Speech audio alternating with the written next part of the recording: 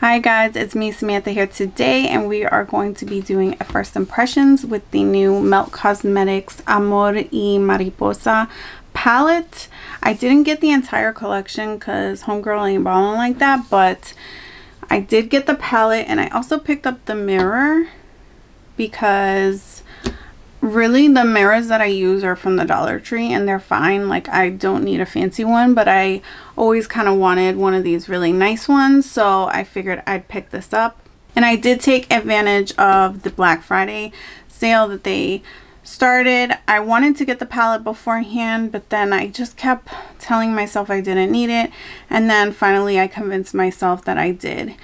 Part of the reason that I was so drawn to this collection really was the design of the packaging. This is the cardboard stock that the palette came in, but this design here that reminds me so much of the Sacred Heart reminds me so much of my grandmother. She loved the Sacred Heart, and when she passed away it just became something that was very close to me because it reminded me of her. And I kept telling myself that's not a reason to buy the palette, but I gave in. This is not my first Melt Cosmetic palette. I have used the Smokes and Sessions palette, and I feel like Melt Cosmetics gets a lot of mixed reviews. Some people absolutely love their palettes, some don't really care for it, but I just kind of been very picky about what I buy from them, so that's the only palette that I've really purchased. But when I purchased this, I did buy the 27 because that's something I've been curious about for a while. The picture on this itself too, I just think it's so beautiful because it also looks like the Sacred Heart, and instead of thorns they used hummingbirds, which I think was just so gorgeous, and the butterflies kind of, you know, butterflies symbolize rebirth, so I just think it's beautiful.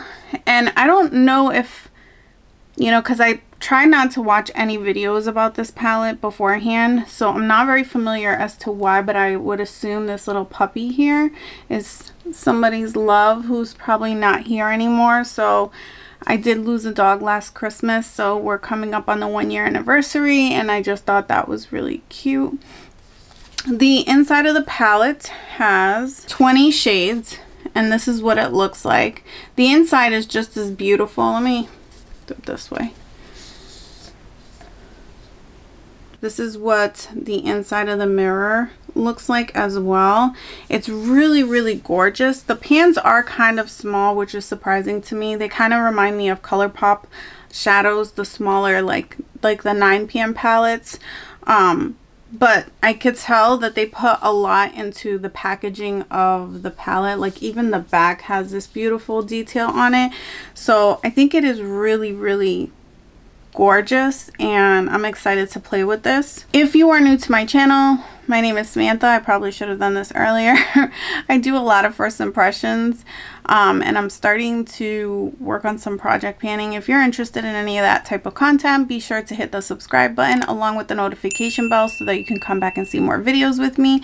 So let's get into the swatches. I'm going to ask for people to kind of forgive me on my pronunciation and stuff because I'm a bad Puerto Rican, and I can tell that a lot of these names, you know, obviously I'm a New England Puerto Rican, so our slang is going to be very different than any kind of Mexican, Californian person, but there are going to be similarities. So some words I'm familiar with and some I'm just not. Also, my Spanish is not great, so there's that. I don't have anything on my skin, no primer or anything like that. I never do that when I swatch because I just want to see how it's gonna look just on face value.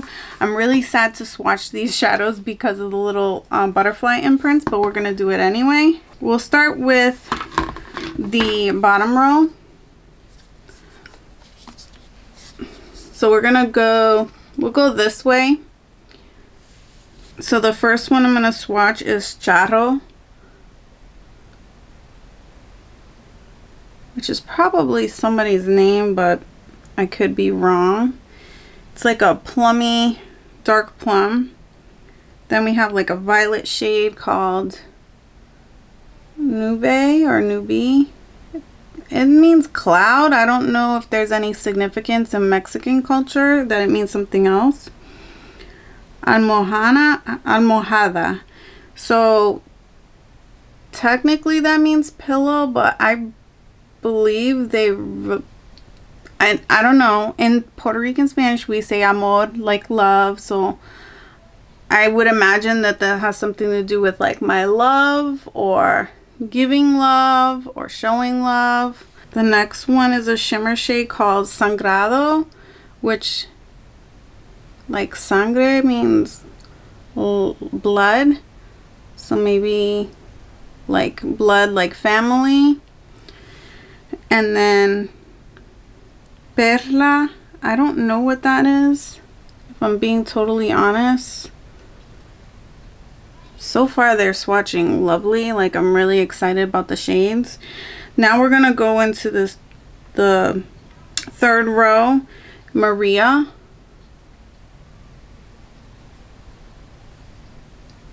That wasn't skipping the shadow, my finger skipped. So wow, looking at myself in the monitor, I've lost a lot of color already this year, this time of year. The next one is Mariposa, which is butterfly. Beautiful. Then we have this coral color called Abuelita, which is like grandmother.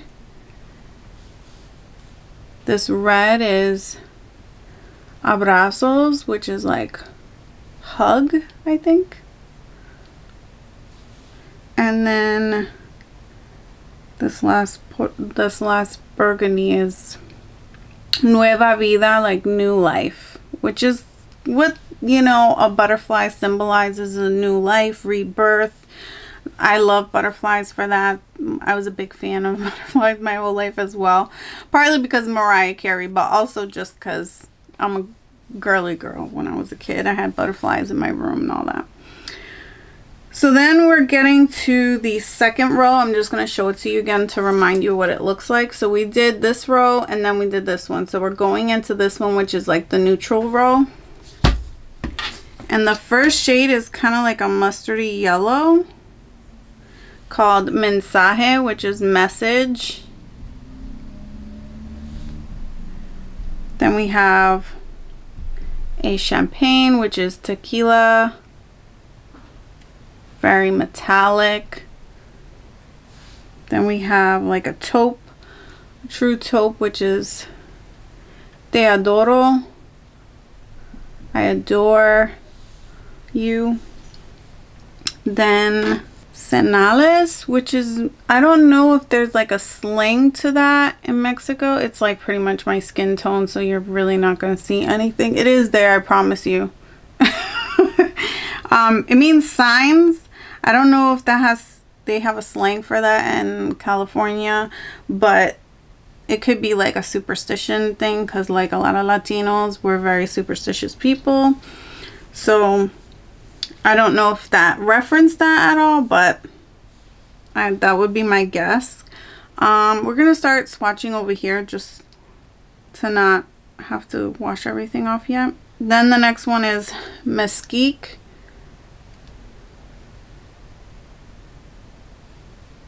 Now we're in the top row, and the first one is the shimmer green, the lighter one, and it's called Sileto Lindo.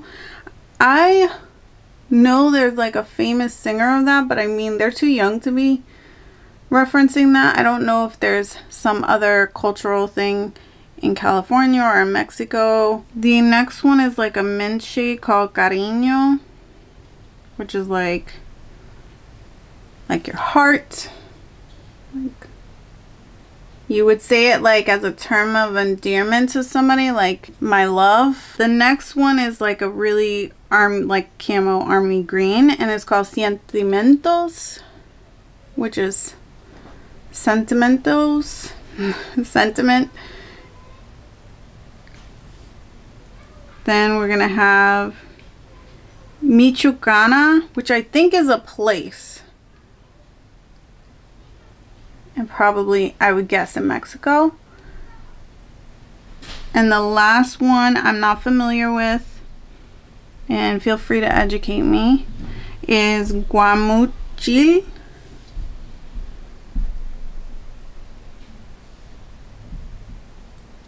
And that one's pretty too. Alright, so we have all the shadows swatched out. I hope you can see. There I am. Here we go.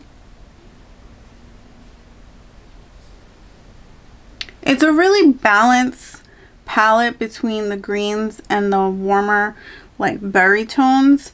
I'm really excited to play with this and have it be part of my collection. I'm gonna try to wipe these out. Another thing I know from the Smoke Sessions palette is like their shadows are very, very pigmented. So I'm gonna have to, and I can tell by the swatches, they're very pigmented. I'm gonna have to do our eyes first. So that's why I don't have any base makeup on. And I put my Milani eyeshadow primer on, and we're gonna do our eyes first because just in case there's any fallout, because I know these shadows are probably going to be pigmented if they're anything like the Smoke Sessions shadows. So I really wanted to stay away from the green eyeshadow look, because even though I haven't seen any videos with this palette, I've seen a lot of photos with this palette and there was a lot of green looks, but part of me still really wants to try out the greens, so we're gonna just do it anyway. So I have this fluffy brush. It looks ginormous, but I promise you, like when you compare it to like other fluffy brushes, it's really not that big. But we're gonna go into Sentimientos. I can never say that properly. It's the shade here. And I love looking at other people's palettes that are all used, but if I'm being honest, it makes me sad when when I use my shadows and they look very used, so I have to get over that. I go very like softly into my palettes for that reason, because I'm like, oh no, if there's any fallout, I try to like pick up just the fallout. I mean, it's very pigmented and easy to blend. Like I put it down and it's moving around, but it's not like disappearing, and that's what I like, because I'm not an expert and I want makeup to be fun. And if you're spending a year blending out your shadow, you're not gonna have fun. I'm gonna go into Sinales with the same brush because I don't care, and I'm gonna just take it above that green just to blend it into my skin. I know I need to do my eyebrows, but when is a girl supposed to find time, you know? So with this smaller fluffy brush, I'm gonna go into the dark green, and you can see I'm getting some fallout with that shade. I feel like with pigment shadows like this, the darker shades always give you some fallout. So I anticipated that right there. It's okay, we'll just clean it up when we do our face.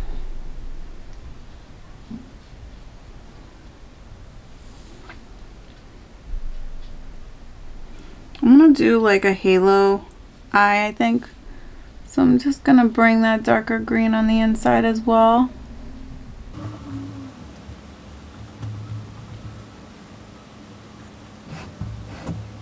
And I'm gonna go a little bit up. I do want to try another color and get it even darker. So I'm gonna go into Charo, which is like a deep plum. I don't know how it's gonna blend. Hopefully it doesn't get muddy, but I want to try it. I think it looks good. I expect it to kind of turn brown, you know, because green and purple, but it actually is holding a lot of the purple, surprisingly. I'm not mad at it though. I think that looks pretty good. So at this point you could go in with a glitter glue, which I'm probably gonna do. You can put in concealer and stuff as well to clean it up. I don't like putting concealer on my lid because my eyelids are very oily anyway, and so it'll just crease more with my hooded eyes. So we're just gonna go in with a little bit of glitter glue. So I put the glitter glue on a brush from the back of my hand, and then from there I apply it where I want.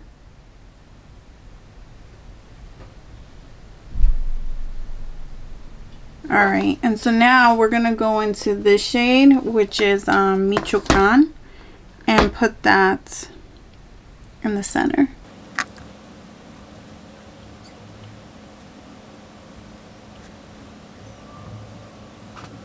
And I'm going to go on my finger too.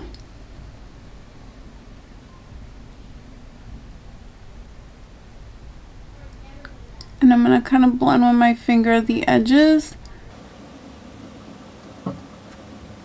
So I'm going to just take a little makeup wipe and clean the under part.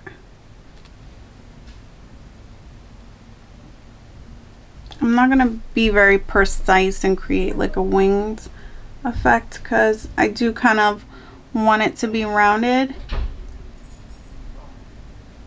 And then I'm going to take this pencil brush and I'm going to go into Tequila, which is like the champagne shade. Put that in my inner corner.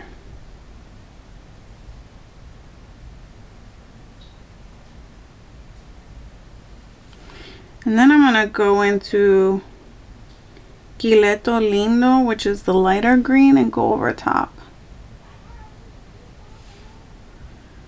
Because I really just want the green, but I want it to appear very bright. So sometimes when you put a gold or a yellow underneath, it makes it more champagne-y, like more of a minty.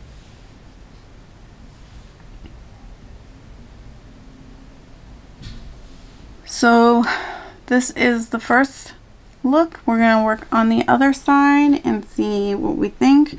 For this one, I want to do something a little bit more red. I don't think I have done a red look on my channel, or at least not for a very long time.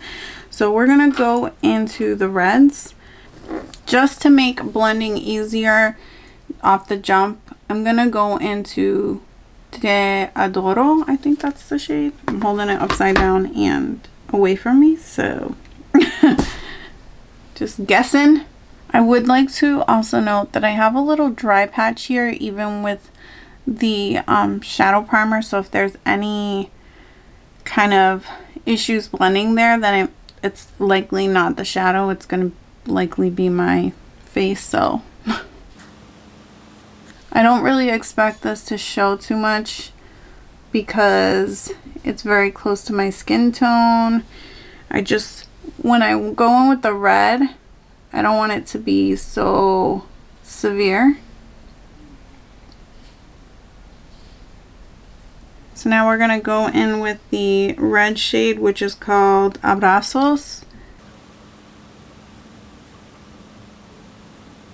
It's a beautiful, beautiful red.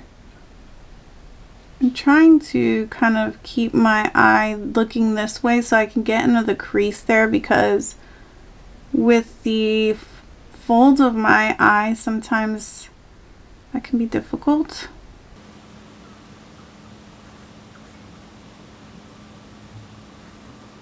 I'm getting a little bit of fallout with this shade, but with as much as I'm applying, I'm really surprised I'm not getting more, and it looks super pretty.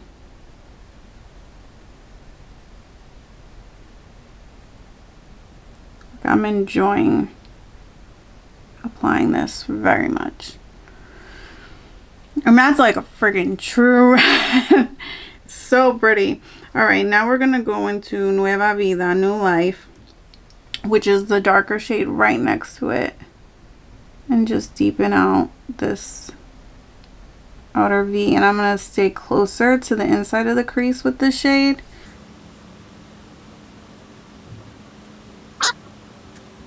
They're not fooling around with the reds, that's for sure.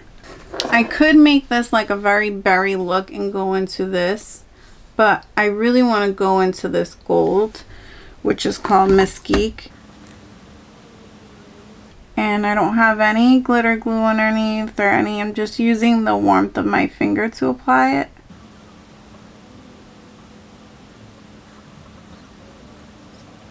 I'm actually going to go into that berry shade, Sagrado,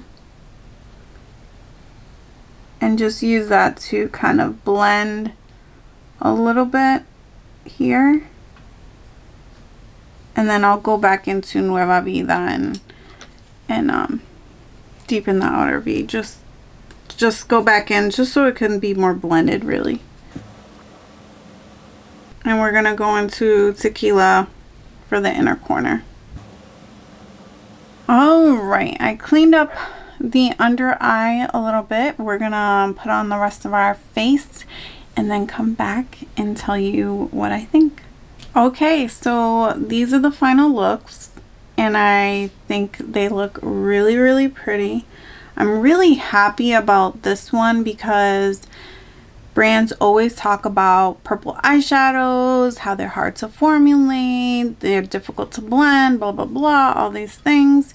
And not only did that shade, Charro, this one right here, like layer onto a green quite nicely. It held its own. I expected it to turn kind of brown, and I was okay with that. But it actually still looks very purple, and I'm really surprised by that. I matched my bottom lash line to my upper lid, and I just brought the red down into my lower lash line on this side, and I can't even believe how well these performed. Not that I was expecting the absolute worst, but I just feel like people complain about their inconsistency all the time, and this is my second palette from them that I actually really love. I love my Smoke Sessions palette, and I love this palette. And again, all of the designs on it, it's just a very special palette to my heart in a way because of the packaging. I know, like, it's not personal to me, but it gives me a very sentimental feeling. So yeah, I really, really like this palette. If you like this video, give it a thumbs up. If you didn't, give it a thumbs down. That's fine too. Thank you so much for hanging out with me, and until next time, love you guys. Bye.